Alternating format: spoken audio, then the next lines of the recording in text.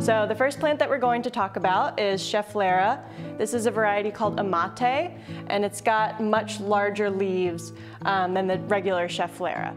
The reason that I picked this plant for this location is there's a really nice east-facing window over there, which is morning light, and ideally this plant wants filtered indirect brightness.